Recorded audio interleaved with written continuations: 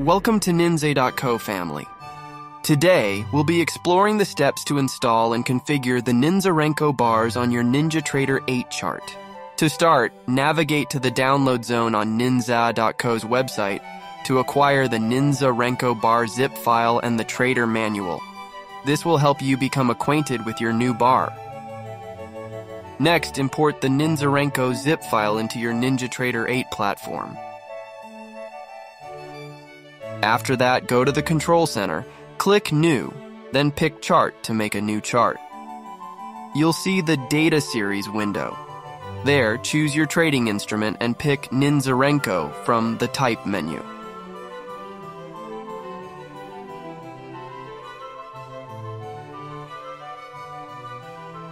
If you're up for experimenting and want to try different ratios for the brick size and trend threshold, you can customize further in two ways. Option 1. Click the Data Series icon or right-click on the chart to open the Data Series window. From there, you can adjust the ratios for ninZaRenko to your preference.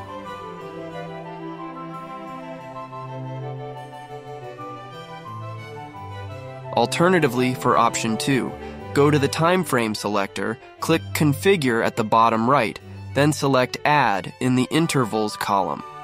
Set up ninZaRenko on the Timeframe selector and tweak the ratios to your liking.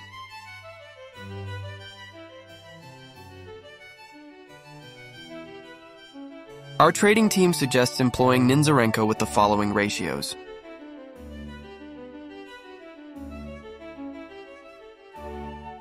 For instruments like NQ and YM, we recommend ratios such as 24, 16:6, 12:4, etc., because of their robust and frequent price fluctuations measured in ticks.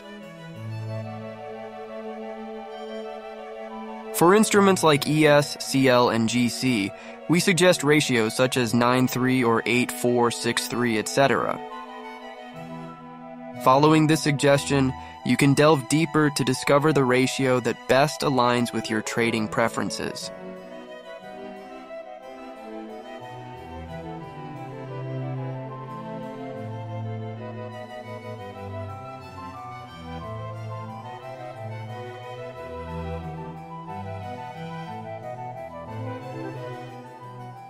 Now let's see ninZaRenko in action as it works its wonders alongside an indicator.